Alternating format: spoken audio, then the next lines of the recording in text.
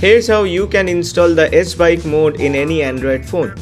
Now Samsung is selling some of its phones with no good specifications at all, but just telling you that you will buy that phone because it has an S-Bike mode. But to have the S-Bike mode, you do not have to buy a Samsung phone. In order to download the S-Bike app, just go to Play Store and search for S-Bike mode. Here you can see all the apps which do the same thing. So let's download the Smart Bike Mode app.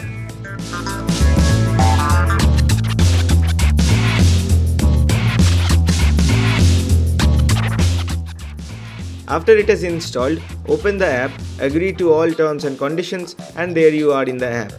Now just click on the bike icon to turn the S-Bike mode on or off.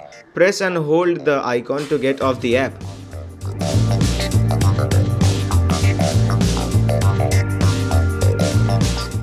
When the Smart Bike mode is on, if someone calls you for the first time, that call will get rejected and a message will be delivered to their number saying that you are driving right now.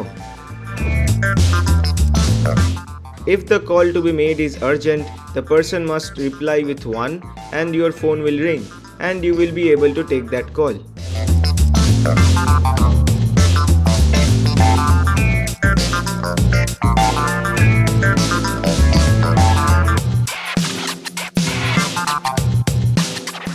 You can also turn the auto message reply on or off as per your preference.